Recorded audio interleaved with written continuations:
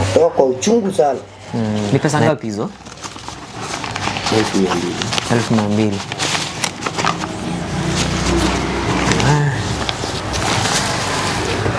849.50. Hizi ni 150,000. 200,000, ladies and gentlemen.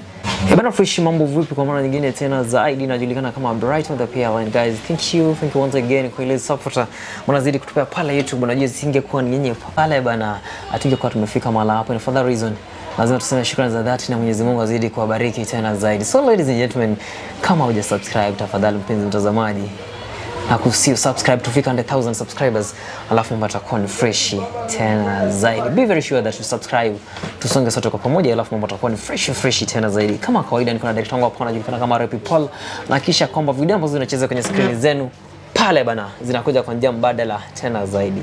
Hii ni ile siku ambayo tumekuwa tukingoja sana. Tuko kwenye kikao cha watu wengi, inaweza sema daktari yuko, daktari mkali, Mary yuko, na baba mwenye nyumba anajulikana kama Kimeto. Sasa mpenzi mtazamaji, huyu ndiye babake RK. Vile ambavyo unaona hivi wanafanana sana na RK mazee, wanafanana sana. So kuna ile story ambayo tulikuwa tunafuatilia kwa wale wageni wame tune in kwa mara ya kwanza kutazama hii video. Ikafanyika ya kwamba pesa zilienda. Huyu alikuwa Saudi Arabia, alikuwa amepiga kazi vizuri sana mpaka aka extend contract pala akitumia bwanake hela. Alipokuja akapata kitu kimeenda yote. Daktari akaingilia kati, akafanya vile ambavyo alifanya. Pesa natumai siku ya leo imeletwa, maana mimi sijaiona, lakini amesema kwamba pesa imeletwa. Mary, huyu ni babake RK ama tunapimwa? Naomba uongee kwa sauti manake mic iko mbali kidogo. Huyu ndiye babake RK ama tumepimwa? Ni yeye. So unamjua vizuri? Hujamsalimia mbona? Nilikuwa nishamsalimia. Uheshimu babako. Yaani babako anakusalimia na mikono miwili jamani. Sometimes watoto wanaletea wazazi shida. Naona kama babake ni mtu ambaye kuna heshima zake pale, ni mtu ambaye ni humble, lakini sasa shida imempata mtoto wake pale, ikabidi sasa pia imefanya nini?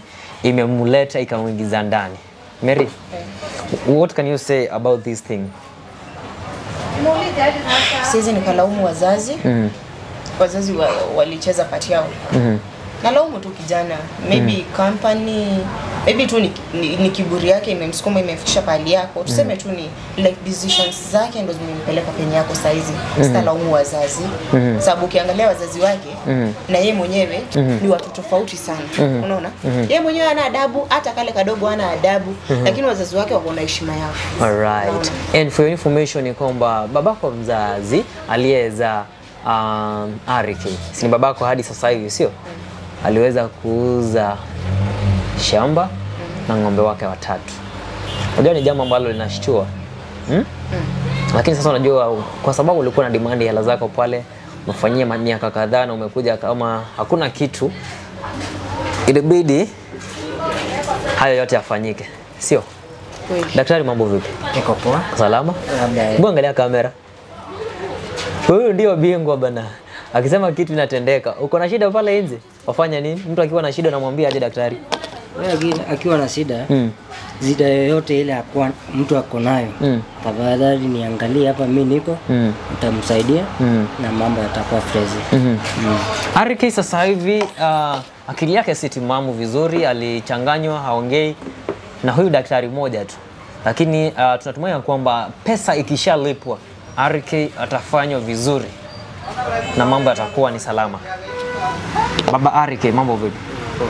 Pole kwa kusumbua, najua ungekuwa kwenye kazi yako lakini uko hapa kwa sababu ya mtoto wako. Sawa. Sasa huyu ndo mtoto wako Mary. Sijui kama baada ya kukufanya ukauza shamba na ng'ombe wako utakubali tena wewe mwanako? Namkubali. Tamkubali? Nitamkubali, sitamwacha. Watoto ni kawaida hivyo. Mambo ya kawaida. Ni mambo ya kawaida. All right. Director, unaweza sema vipi? Kwa sauti tu. Mimi naweza sema si kama vijana. Vita bei tunaendelea nayo hiyo manze si poa. Hivyo tu yani kama yote manze fanya mzazi unasema kama ni mtu mzima hapa hivi. Naweza advise tu youth waje kufanya hivi manze. Unajua unafanya kitu kidhani ni wewe unajifanyia. Unaona sasa hizi kutoka kwa Zake ameuza vitu nyumbani juu yake. Unaona? Alright, so guys, bila kuwasti muda ni kwamba mimi baba Arike, tafadhali nakuomba tena kwa mara ya pili, tafadhali. Mimi sijakukosea kwa namna yoyote ile. Ila niko kwenye shughuli na nitahakikisha kwamba haki ya huyu mwanadada imetendeka. Hata kama kwako tunaweza sema tumekudhulumu manake haukuwa ndani. Lakini natumai kwamba lile shamba ambalo ulikuwa umeuza pale ni la mwanako, si lako, si ndio? Hata kama ni lako ulipewa, unajua pia yeye utampea ile sehemu yake. Alright, naomba basi utusaidie hizo hela, tuhesabu moja kwa moja. Tupe sijini daktari. Atatuongoza, daktari atatuongoza. Kama ni huyu utapewa direct, kama ni daktari tuongoze. Ile kwanza atoe pesa, mtahesabu hapa mwakize kama siko sawa, sikiwa sawa, taekelea hapa, tupatie mail, confirm, alithike, ndio sasa tuendelee na mambo mengine. Alright, tafadhali naomba ufanye hivyo. Haya. Toa kwa uchungu sana. Naelewa ni kazi mbaya na kazi mbaya. Hizi ndizo hela. Nifungulie tu nione ni pesa tuhesabu moja kwa moja. Ni pesa ngapi hizo? 1200.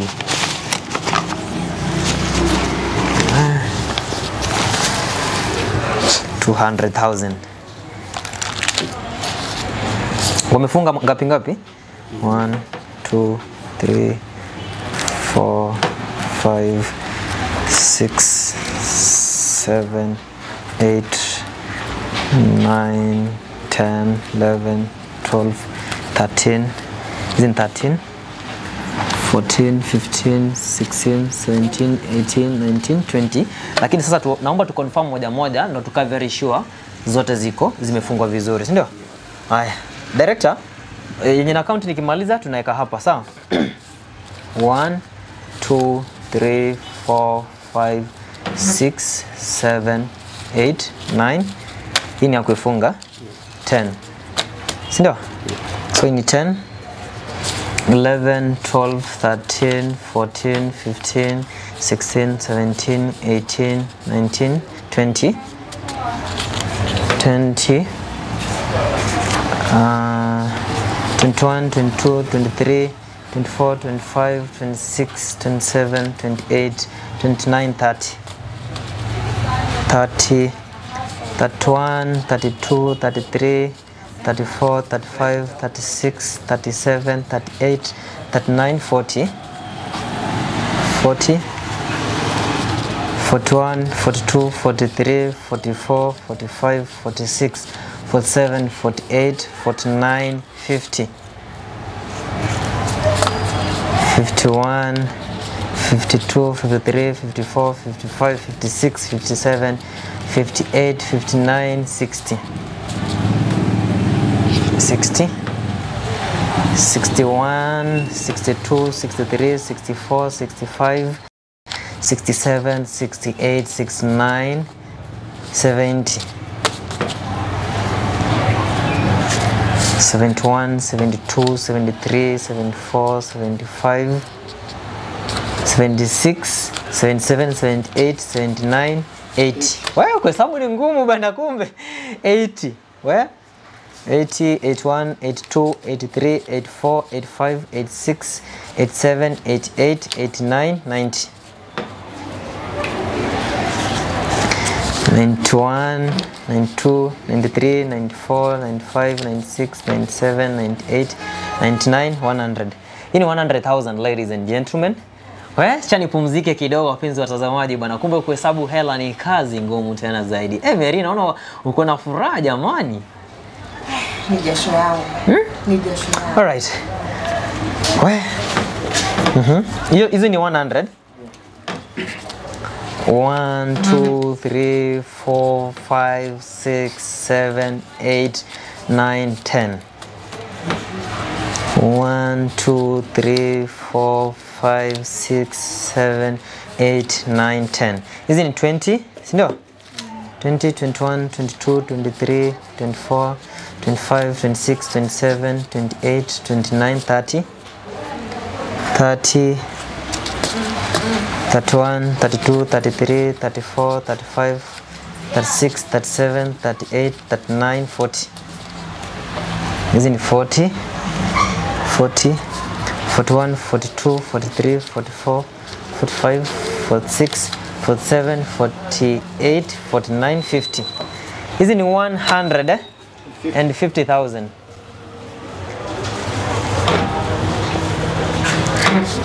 1, 2, 3, 4, 5, 6, 7, 8, 9, 10.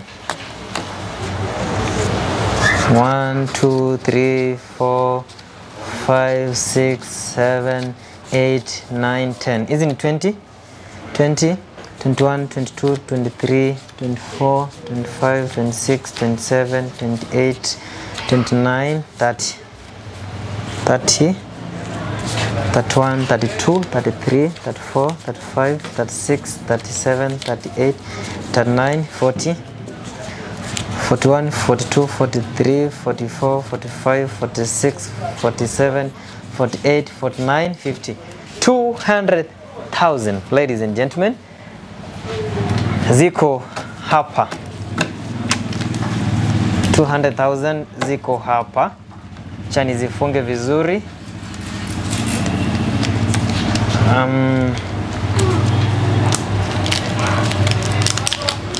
Zifunge tu vizuri. Niziweke hapa.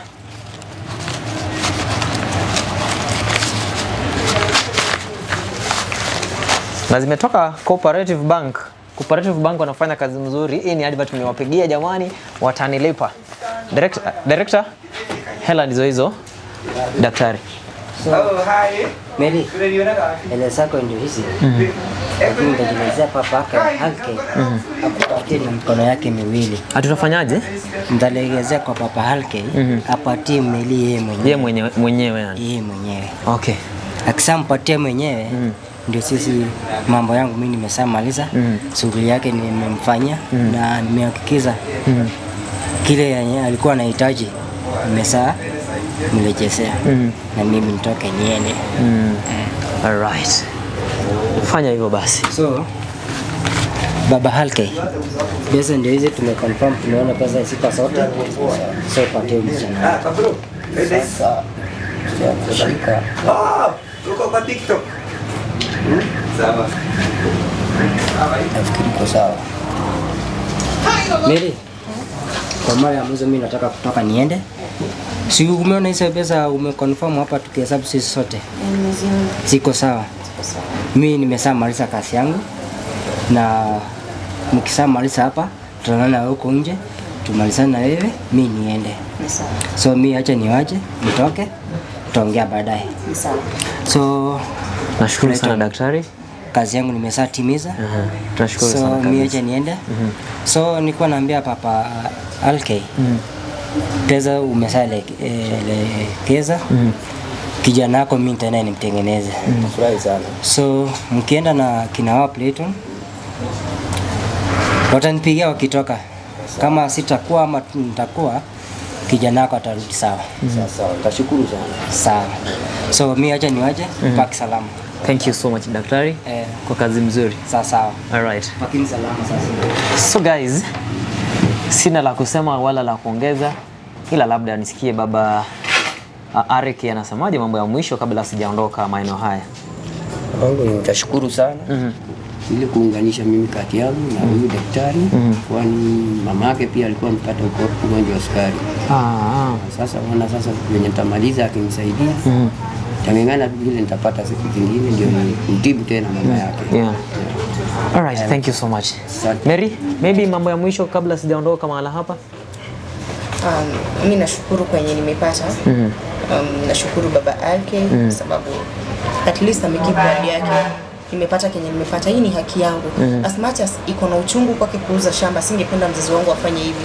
Lakini kwa sababu nataka iwe funzo kwa kijana wake, nimekubali ikuwe hivi. Bora nimepata haki yangu na hii ni part ya sweat yangu.